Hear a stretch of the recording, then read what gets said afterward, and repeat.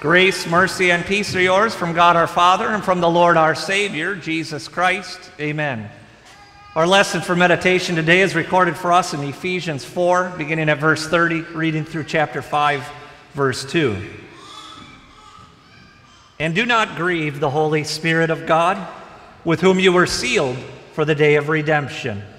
Get rid of all bitterness, rage and anger, brawling and slander, along with every form of malice. Be kind and compassionate to one another, forgiving each other just as in Christ God forgave you. Be imitators of God, therefore, as dearly loved children, and live a life of love, just as Christ loved us and gave himself up for us as a fragrant offering and sacrifice to God. These are the words of our text. Please be seated. In the name of God's Son, Jesus Christ, dear Christian friends, a few years back while traveling in China, the pastor that I was with was sitting down with one of our interpreters and trying to find out what it is that annoys the Chinese about Americans, because heaven knows there's always these cultural gaps between different peoples. And so he was just wondering, so as not to make any mistakes in what you say or what you do. And after several minutes of prodding, this lady said to him, well, the thing that drives us crazy is the deodorant that you Americans wear to cover up your skin odor. She said, we can smell it a mile away. You guys always use this fake stuff to cover your skin. And I thought it's kind of interesting because you kind of wonder what it is they do.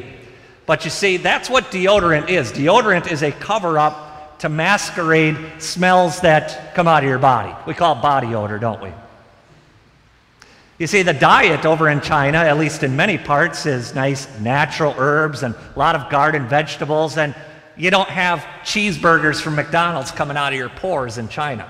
And so maybe that's one of the reasons why we masquerade our smell. Isn't that interesting? We all know that body odor can get pretty toxic, but there is something that's even more toxic than the worst body odor that you've smelled, and that is actually death. Death can become so smelly that it can actually kill you. Did you know that? Whenever you hear of these catastrophes taking place across this world, there is always a mad rush to get the bodies out. Not just so that we can return their bodies to their loved ones, but because the smell is so toxic, it will produce disease and could cause even further death. That's why Hurricane Katrina and all that stuff, or the tsunami, or the over in Haiti with, I think it was an earthquake that killed so many people, there's a mad rush to get those bodies out.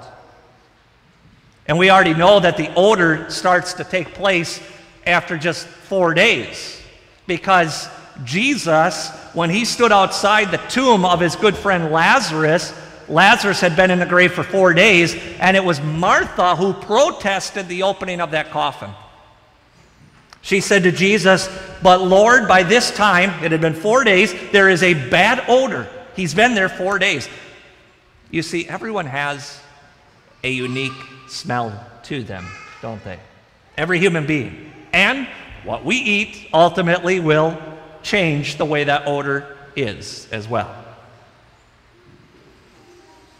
You know, the Bible uses odor as a metaphor for our sin. In the book of Isaiah, the prophet writes this about the nation of Israel. God, speaking through Isaiah, says this, that nation of Israel did not call on my name.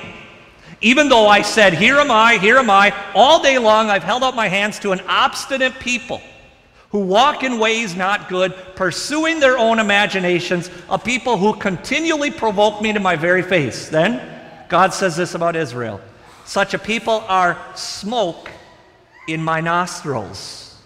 They are a fire that keeps burning all day long.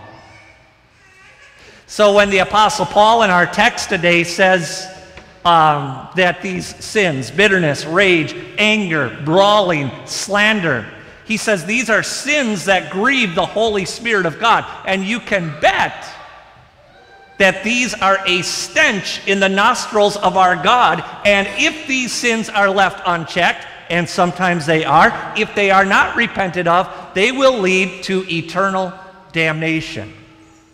And we can go back to the earliest account in Genesis and see how anger turned into murder with Cain, can't we? And God said, sin is crouching at your door. You must master it before it masters you. And so Paul says these sins that grieve the Holy Spirit, anger, bitterness, brawling, slander, he says, get rid of these things because they grieve the Holy Spirit of God inside of you. So now I want you to think of someone, or several people in some instances, who have misinterpreted you, who have maybe stepped on your toes a little bit, who maybe offended you, who undermined you. Do you have the people in your mind? Probably don't have to look too far back, unless you're a hermit and don't talk with people or deal with people. Might even be a parent. Might be a child, might be a brother or sister, might be a member, that might be a pastor. Might be a boss at work, might be a teacher that gave you an unfair grade just because they didn't like you. Do you have these people in your mind? Do they make you angry? Do they make you bitter? Do they make you slander, which is just reaching out and tarnishing their name? Look what the Apostle Paul says in our text today. Get rid of it. Get rid of it because what it does is it hampers the work of the Holy Spirit who's in your heart by faith. Do you think Jesus Christ was ever treated unjustly in life?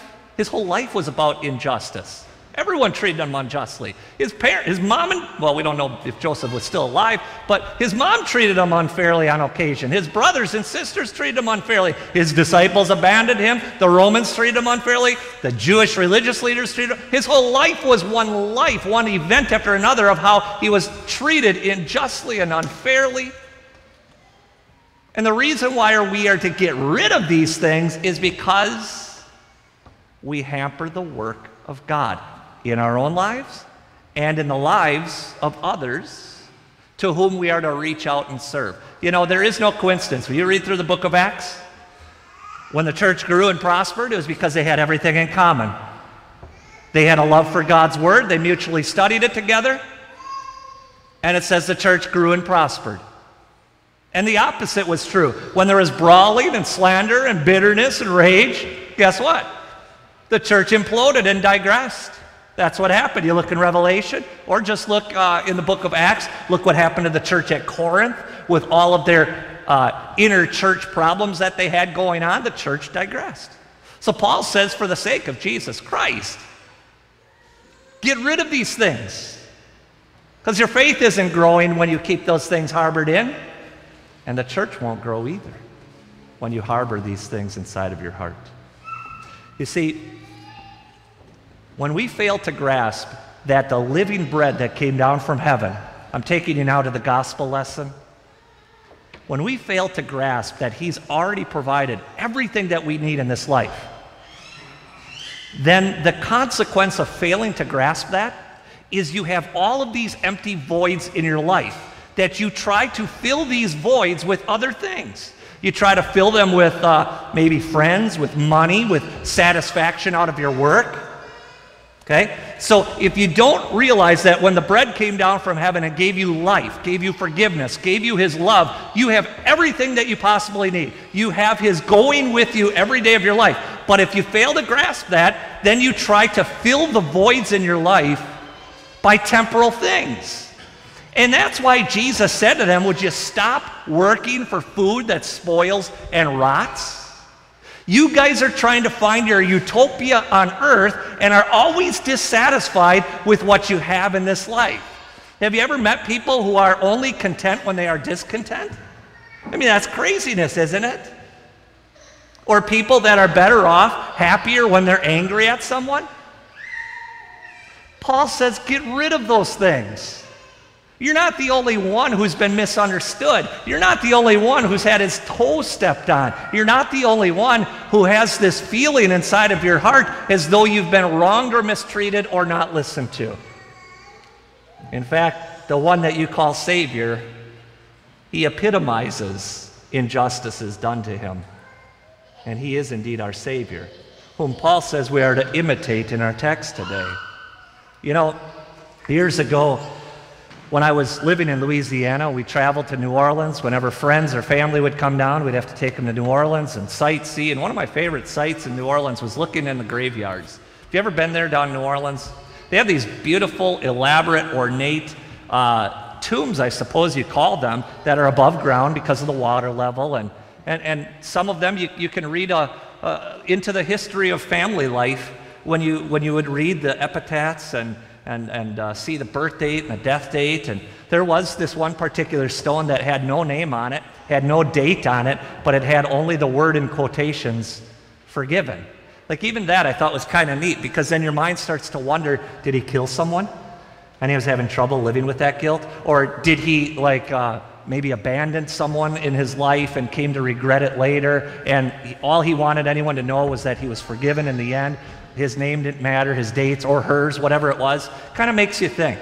And you know, when you see the word forgiven as a status upon God's church, it's a title that we treasure in our hearts, right? Because we know that without forgiveness, we know where we would be spending our eternity. So we are enamored and overjoyed by this title, forgiven. But what also enamors us is to be forgiving. Did you know Jesus says in the Gospels, in the Sermon on the Mount, that if a man's not forgiving, he's also really not forgiven? Jesus said in the Sermon on the Mount, if you forgive men when they sin against you, your heavenly Father will also forgive you. But if you do not forgive men their sins, your Father will not forgive you. We are not prepared to let go of the offenses of those who step on our toes until we come to the realization, only by faith, of what our God really forgave inside of our hearts. And you know what he forgave? He forgave all the sins that Paul's talking about that we commit. Bitterness, rage, anger, brawling, slander. You see, when we are offended, we are taught in society, offend back. When we are kicked in the shin, we are taught in society, kick them back harder. And we see that most clearly in presidential politics, don't we? Isn't that the name of the game? When you get stomped on, you better come back and stomp harder. And that's in both parties. That's what society would teach us. You give back what you get. But Jesus says, no, there's a much better way. Get rid of it. Paul says, get rid of these things because they hamper your faith. Remember now how we talked about death being the smelliest of all odors? That it gives off toxic odors that can kill you? Well, that is apparently everyone except for our Lord Jesus Christ, because Paul the Apostle tells us today that his death was actually a fragrance in the nostrils of God. Now, you might recall an Old Testament prophecy that stated that God would not let his loved one see decay. Now, I don't know if the decay process takes place after the third day or when it actually takes place, but we are told in Old Testament prophecy that God would not allow his son to decay in that grave. Of course, we know that that's a prophecy of his resurrection, isn't it? The fact of the matter is, when Jesus died, the death that he died, it was a sweet-smelling, fragrant offering in the nostrils of God because of what he took on himself. He took upon himself the smell of death in every other human being and allowed him to be cursed, allowed himself to be cursed by his heavenly Father. That was the game plan. That was the way in which he was going to cover up the scent that we all carry because of our sinful heart.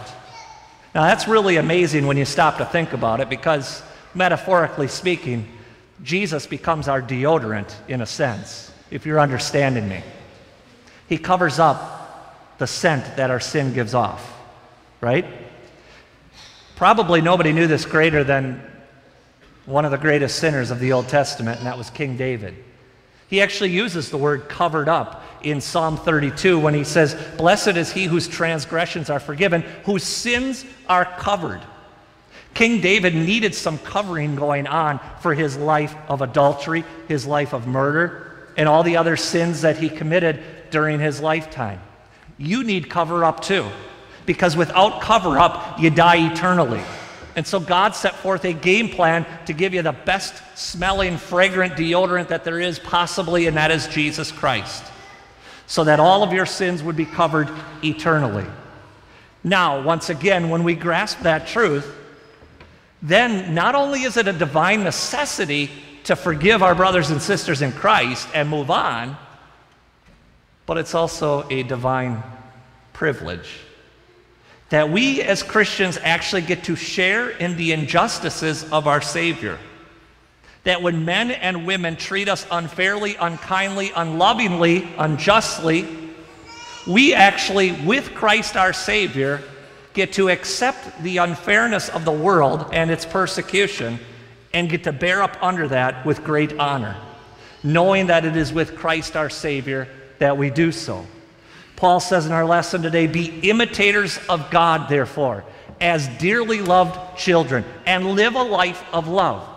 Remember last week, some of you, Pastor Berg was here, and he taught in Bible study afterwards how words in the Bible really do matter. When you dissect the words, they have meaning, and they change meanings of sentences. Well, this is one of those sentences where it is impacted by the meaning of the word love, because the word that Paul is using when he says, "Be imitators of God," when he says, "as dearly loved children," is that Greek word agape.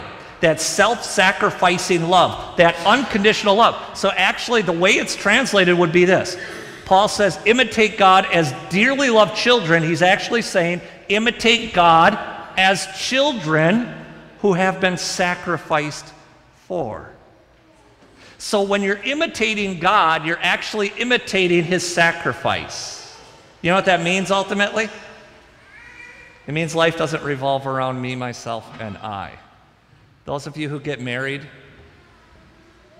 marriage is about your spouse. It's not about you. Those of you who have children, your family is about your children and not about you.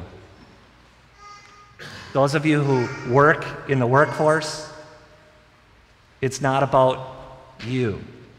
And you say, well, what about my boss who treats me unfairly? Yeah, go to the Bible. It says it's about him.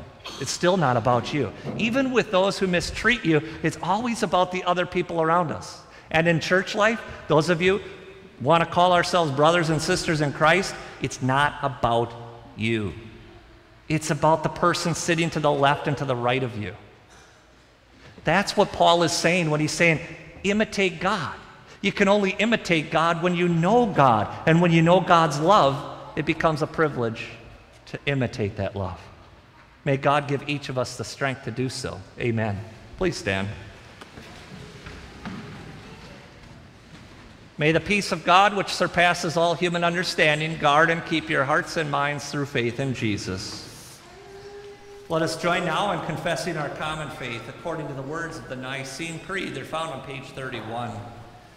We believe in one God, the Father, the Almighty, maker of heaven and earth, of all that is seen and unseen. We believe in one Lord, Jesus Christ, the only Son of God, eternally begotten of the Father, God from God, light from light, true God from true God, begotten, not made, of one being with the Father. Through him all things were made.